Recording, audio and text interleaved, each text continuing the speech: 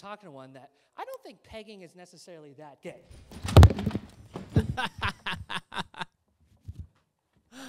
Woo! Oh, man.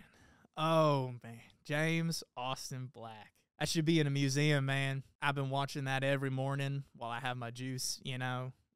It just warms my heart every time. Just dazzles me. I mean, thank you so much, Theo. I love you, and I just can't believe I'm here. Thank you for letting me on. Yeah, well, I'm glad to have you on the show today, man. I've been meaning to get to the bottom of this a little bit, do a little sleuthing. You got basically all of Twitter sort of split down the middle, arguing about whether this was, you know, on purpose or whether it was faked. It sort of creates a lot of mystique around you. Well, that's why I'm so happy I could be here. I was kind of hoping I could finally clear the air. Yeah, when I was growing up, we had a guy, called him Slips. He was always slipping all the time, slipping off everything. It was gold. Because back then, man, it was before they invented YouTube, so if you wanted to see people fall down, you would hang out with Slips.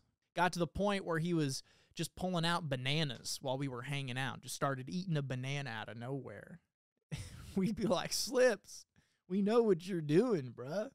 And he'd be like, I don't know what you're talking about, man. I'm just having a little potassium pod. He'd munch on that for a while until we were all looking in a different direction. And that's when he would just drop that peel on the ground. And then he would distract us with some kind of story or something. And then before you know it, he was gone, man. His feet would be over his head in like 2.3 milliseconds. It was astounding, really. He took so many slips, so many tumbles. He hit his head quite a bunch, started losing control of his vowels, but he was still Slips, man.